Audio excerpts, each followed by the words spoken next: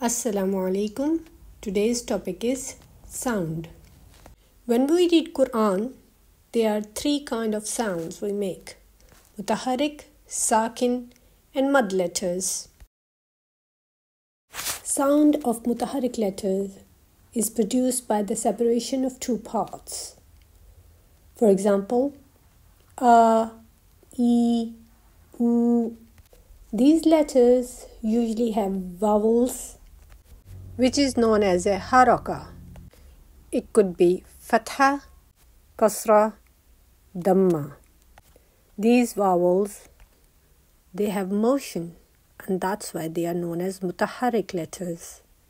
And the sound of these mutaharrik letters is produced by the separation of two parts. For the sound of sakin letters, watch my next video.